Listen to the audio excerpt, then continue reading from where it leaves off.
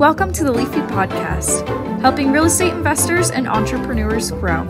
Say hello to your hosts, Jennifer Gligoric and Brian Price, founders of Leafy Legal Services, teaching you how to protect your assets, grow your business, and manage your wealth. Let's start the show.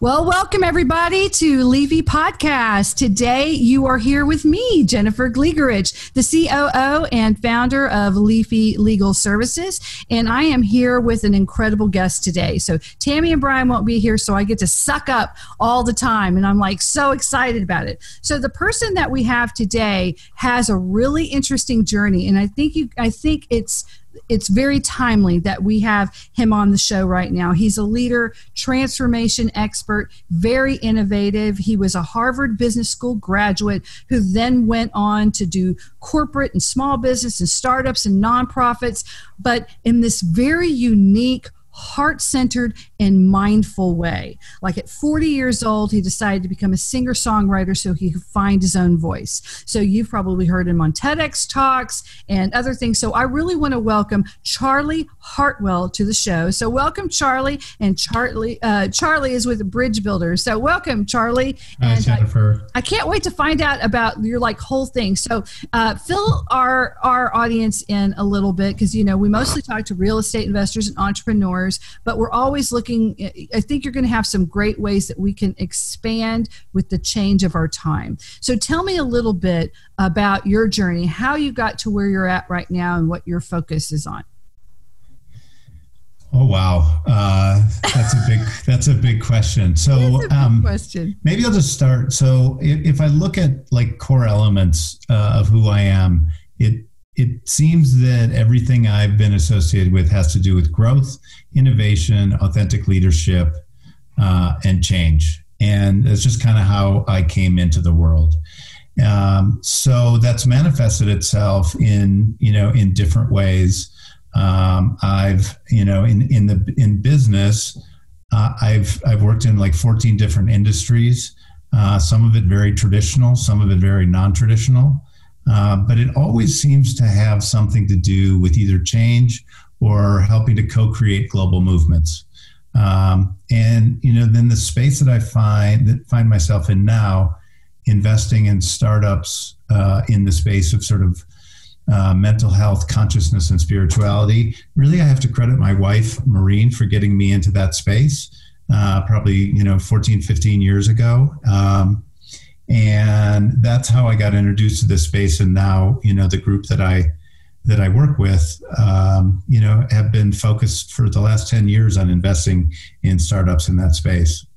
I think that is really just absolutely fascinating, because you've had stints in Wall Street, you've done marketing, you did what I think I read H.J. Heinz and Pillsbury, and now you're doing something so different. And so right now we're in this global period of chaos and what's going to happen, and nobody knows what's going on, really. So, but it's this great time for change because we're all forced to change everything. How we go to work, how we interact socially, how our children learn. We are all being forced to make some major changes, and we're all reevaluating, what does it mean to be a living person on this planet? What does everything mean?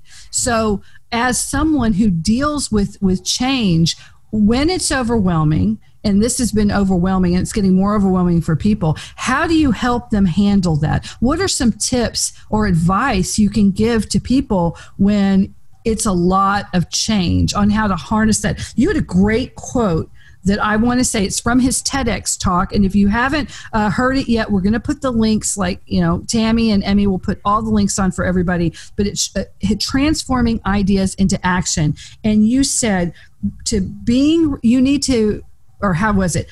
receptive to what shows up and using it creatively. And I was like, whoa, okay. So how can we do that now? Help us. Well, first, just let me say that what I learned in my own life was that at the time of greatest suffering for me, which was about 15 years ago, where I had, my two role models died within a couple of years of each other. my business died, and I'd always been successful in business. So this was a change. And then I was in a marriage that had been dead for years, and I didn't really know it or wasn't able to admit it. So I was stubborn enough where all of that had to happen for me to kind of, wake up. I'll just say, so when change like that happens, you actually are in charge of how you respond to that change. So that's the first thing. We're not a victim to what's happening around us in the world today, but my God, is it actually, it's happening. And there's a lot of suffering. There's a lot of change. There's a lot of transformation. But what I've found in talking to many different people along their personal journeys is those times that are the hardest times are for many people the greatest times to awaken to more of their purpose, to create change that actually might really benefit them in the long term, to look at patterns that no longer serve them. So I think the first thing is just, what is your response to change? And I just want to encourage people to be in a place where you're not a victim to it. But change is also constant. Yeah, that's very good advice, especially in times of deep change and turmoil, is to try to not be a victim to it. And I can see why it's hard, especially if you're actually a victim. You walk up and your small business that you've poured your life into was raided and looted, and insurance is saying, we're hearing stories that insurance is saying that they're not going to cover that, and you're just sitting there going, how did this happen? So you are a victim, but even then you don't have to just roll over. I was at the funeral of my godmother, and she was this incredibly wonderful, strong woman, her and her husband. They had 6 children. 2 of them came on to be judges. One is on, they managed to take almost nothing and a lot of turmoil in their own life and spin it into this dynasty, right? And all of their children and their grandchildren have done very well. And so one of the grandchildren was speaking about, her grandmother, and it's a story I had not heard of. I'm hearing it for the first time at the funeral.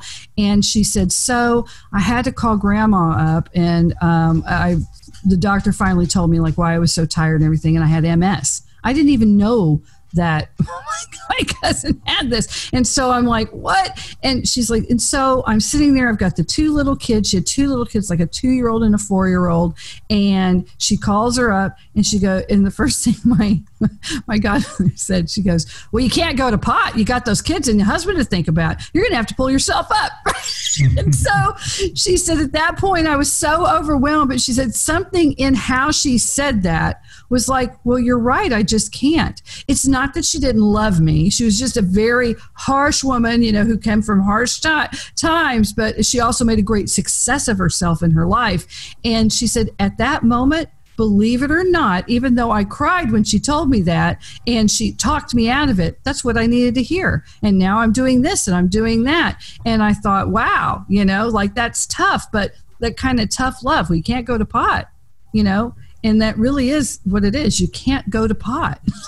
You can have your moment. Everybody needs their moment, right? Yeah, correct. Where you might lose it there for a little bit and you have your moment, but then you can't go to pot. So you got to find a way to embrace whatever it is and figure out how you're going to move forward. So now that you're investing in these incredible mindful companies, what is the project that really inspires you the most right now in your life? Well, I'll talk about 2 companies, okay, if I can. Yeah. The first is a company called Insight Timer, and what I love about this company is that I just sort of call it a platform of abundance. So, 17 million people from almost every country on the planet, have downloaded this app, Insight Timer, where they meet about 7,500 global spiritual teachers, from the most well-known to ones, that you might not know, to musicians, to scientists. And then, from an abundance standpoint, there are 54,000 free meditations in 40 plus languages on the platform. So it's accessible to anyone without having to pay for it. And then if you want special features, et cetera, then, you can pay for that at $60 a year, for a subscription. And you get some added content, features, benefits. And then if you choose to do that, then 50% of that revenue goes back to teachers. So here's a platform where teachers get exposed to 500,000 people around the world every day who are on the app. It's growing organically. The business has never spent a dollar on marketing, but it's the largest conscious library, on the planet. And I love it because there's like abundance everywhere. And as shareholders, which we've invested in the company, we're going to do just fine. Along with everyone else on the platform. So I love that business and I get really ignited, supporting that business. So I like that from an investor standpoint too, because, we deal with a lot of investors, real estate investors, but we're always looking for investments in different ways to diversify your portfolio. But it's amazing how many things are out there that you're like, well, maybe I'm just not aligned with fixing and flipping or buy and holds. Maybe I want to be aligned for something else. There's something out there if you just choose to look for it. And now is the time a lot of people are searching for things. So it's just fascinating. You were able to find something like that so resonates with you on a spiritual level, but also is something that's a business as well. And it's not a drain. You're just like so joyful to talk about it. So that's really great. So what's the other one? Oh, so the other one's a much earlier startup. And imagine the joy of like investing in a company called True Love. So True Love is a company in Toronto, Ontario, run by a woman who's one of the most senior female gaming programmers in the world. And her name is Bree Code. And she has this revolutionary concept around gaming. So if you think about how we all game, it's all the games have basically been developed by men. It's basically programmed to, either fight or flight or the sort of the stress response in the brain. That's how, gaming has been developed. And Bree has a very revolutionary concept around developing gaming that's a more feminine approach. And it's more, instead of fight or flight, it's about tending and befriending. And so she developed her first AI companion is called #selfcare. You can download it, for free. And it got 2 million downloads. A lot of it is just because there's about 50% of the population that doesn't like the way we've gamed, and they don't like, all the killing and all the response and all the stress and all the winning and domination. She is building a very different platform. So I love supporting revolutions like that. I love that. There's one game I play, Conan Exiles, and it's like set in the Conan universe. And my boyfriend and we play it. And of course, it's a lot of grinding. So you just go and you have to slaughter all these enemies, but you also build. So the idea is you start out and you need to get like a little thing to chop something. You need to make a shelter. You're going to die in the sandstorm that has these beasts that come in and try to get you. And so as you build up levels, you build up more skills, and then you can craft things. So it's almost like Minecraft in certain ways of it, but then you have a bunch of other stuff that goes on with it. But I did, as I'm playing, I'm thinking, wow, this is really interesting, because the stuff that he loves doing, which is I want a better sword so I can kill these people more better. I'm like, I really want the Chronixium bricks so then I can make. So he had the sandstorm shelter. And what I did is I created this massive castle, and we have like all these workers, and they're all specialized. And, you can make all this stuff, and we have these animals everywhere. I have baby rhinos and it's a blast, right? So because he's like, this is great, this is how it should be. I'm going to go out and kill all this stuff, and then you just come here and you make this big old castle with all your pets and everything like that, make it all pretty. So you're right. And at least, maybe not for everybody, no one's universal. Not all women think like, all men think like. No, correct. But but just for us, that's how it played out on this one game that we do play. So I get it. So that is like so interesting that you've been able to find these things and invest with them. And you also, as a leader and as a thought leader, you've been able to help these startups as far as how they're thinking to grow them. So for anyone right now that is in this time, and there's a lot of new businesses being built now, as 72,000, I think I just read 72,000 small businesses have went under just in the last 3 months. It was an unbelievable number.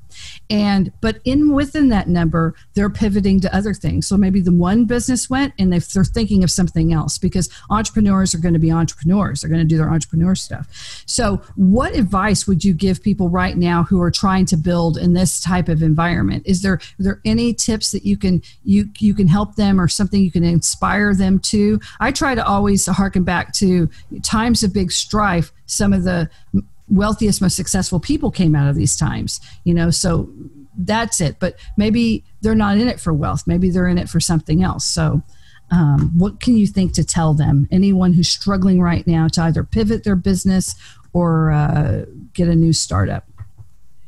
Yeah, listening to what's happening and following your passion, and sort of understanding, what is your passion in the world, and how can you provide value through that passion in sort of a unique way. That to me, that a lot of the entrepreneurs, or every entrepreneur that I speak to, and the ones that we invest in, are people that are really connected to their own, to their own gifts, to their own passion, to whatever change they want to make in the world. And then, they really listen to the marketplace. They try to stay on top of it. They need to change, they need to change as the market changes, sometimes really fast, sometimes really slowly, but to be adaptable to understanding, where the market needs are going, where your customers are going, what their needs are, and adapting your product to that, is another piece of advice. And I just have this belief that we're all here. We all have, our own individual purposes as human beings. And if you connect to that, then you can do something that really resonates with you, and that's likely then going to resonate with others. And the other thing that I guess I'd say is, if you're going to connect to that, then are there other people who do you know that you can do this with? Entrepreneurship is not a single person game. I mean, in many of our businesses, we find co-founders as opposed to single founders. And, whose skills, gifts, and talents resonate with your mission, but allows you to accomplish something together that you can't do yourself. That's really good. The idea that one of the things I say is don't go it alone, because we help people do their structures and get things set up, and don't skip and don't go it alone. You don't have to. There's somebody that would be there willing to help you. There's a million groups out there just sitting there waiting to help people or give someone a little bit of advice. I think it's actually harder to get through the noise to get to the right advice than it is to get to advice, because there's just so much stuff out there and you just have to align to it. And it's also good to find your passion. And maybe for some people, they're like, I don't know what the market's doing. I don't know what's happening. I don't know how to shift. They're just in, I don't know. Well, maybe you should just figure out, well, is it still really your passion? Right? Mm-hmm. Maybe that's what you need. Just lay on the beach and let the water lap around you and have your moments, right? Because you can't let yourself go to pot, but then try to figure out what it was. So we're almost going to be ready to go, but I want to find out the story of how you decided to learn to be a singer-songwriter at 40. Like, how, after all that time of not being a singer-songwriter, what propelled you to do that, to find your voice in that way? Again, this was this time that I was talking about. The time of my greatest suffering was really the time when, I'm just going to describe it as, waking up or connecting to my more authentic self. And within that, it was the music kind of found me. I had been a harmonica player. I was a little bit of a guitarist. All of a sudden, songs started coming, and I started singing. And then people would say, "Yeah, you have a nice voice." And then when my dad died, my first album was called Courage, which was really just about my experience of going through his death. Mm-hmm. And then the experience of going through his death, which turned out to be the greatest gift in my life, because it was really this awakening for me. So the gratitude that I had for who he was and how his death was this invitation.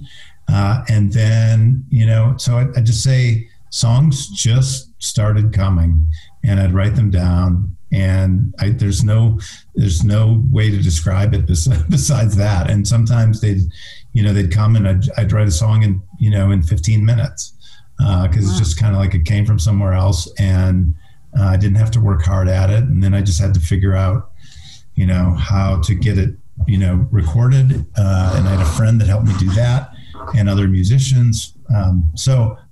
It was not something that I had planned. It was not something that was traditional for me. It was not something in my family system that people would value per se. It was actually stepping out and just, it was really a bigger process of connecting to my authentic voice and what I wanted to do to create change in the world. So I think that's absolutely amazing, especially for a guy, because, you think you picture someone who's going through upheaval and they would be like, I just want to sing, or I want to be an artist. And you would picture that as something a girl would do, right? They would just say, I'm just going to start singing because singing makes me happy. But then to have a guy go, I've had the whole business, I've run these startups, I'm from the Harvard Business School, you just picture you as just putting on your suit and just being like, rah, rah, rah. For you to go, you know what? I think I want to sing. That's just like a tough thing. I can see how that in our culture would be like a little difficult, but it seems like you just didn't even think about it. So there were no obstacles for you because you didn't let it bother you.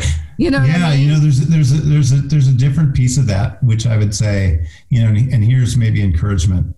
I'm very comfortable with my masculine side, no issue, but I'm also very comfortable with my feminine side. And as in connecting to my feminine side and not being afraid of it and not, allowing others to tamp it down or whatever, I find I have these remarkable gifts of collaboration. So I can use my Harvard Business School degree, but I can use these collaborative skills, which, most people would describe as a more feminine skill. And I can use both of those things together to create massive change in the world. Like I'd say, there's 100 people meditating in the world today, based on the platforms that we invested in. And that was all because of my partner's collaboration skills and my collaboration skills to support these companies. So I just want to say, like, our society's really made men wrong for having a feminine side. And I just want to say it's a strength for me. And I encourage, people who are uncomfortable with that to shift their thinking around that.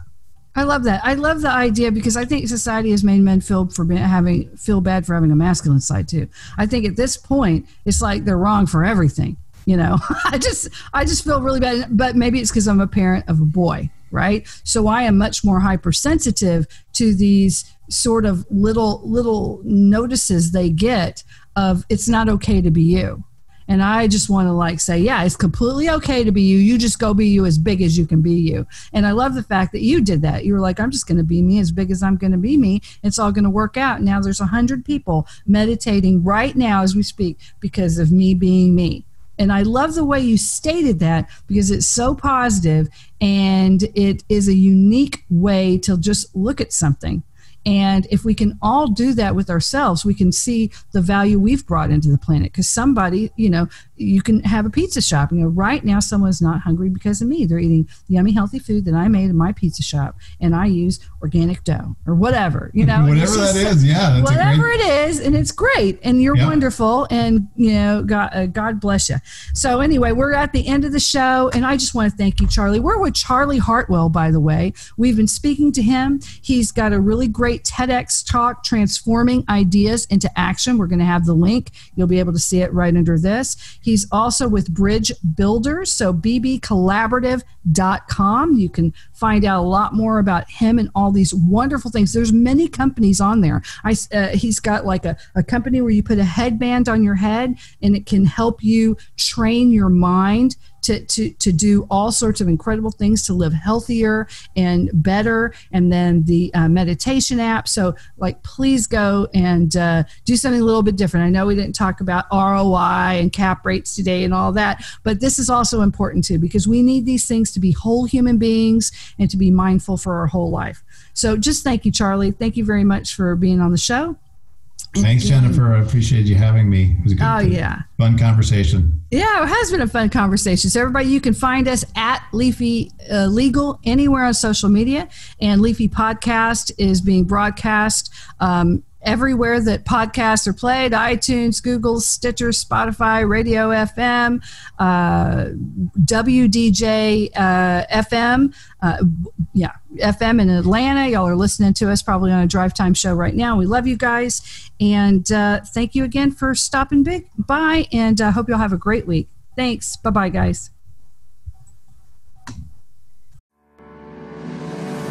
Attention real estate investors and entrepreneurs. Did you know that real estate investors are a primary target for lawsuits? According to the National Survey of the Court data, 25% of Americans risk being sued in their lifetime. However, if you are a real estate investor, you have a 95% chance of being sued in the next 20 years. Leafy Legal Services helps you protect your assets and strategically grow your business and wealth. Leafy Legal Services are experts at the Series LLC and Delaware Statutory Trust, two of the newest and most ideal legal structures for real estate investors. Leafy Legal Services have the most personalized and affordable solutions for setting up LLCs. Property owners are always at risk when it comes to their assets. Anonymity is so important. If you own just a rental house and you own your home, you have to protect yourself and your properties from any potential legal issues. Leafy Legal Services have the right solutions to make sure you are happy and feel secure. They offer cost-effective documentation that suits their clients' needs. For a free consultation and ebook, visit LeafyLegalServices.com. They are waiting to hear from you. LeafyLegalServices.com. Follow us on Facebook, Twitter, and Instagram. Don't wait. Take action now. LeafyLegalServices.com. Protect your assets, grow your business, and manage your wealth.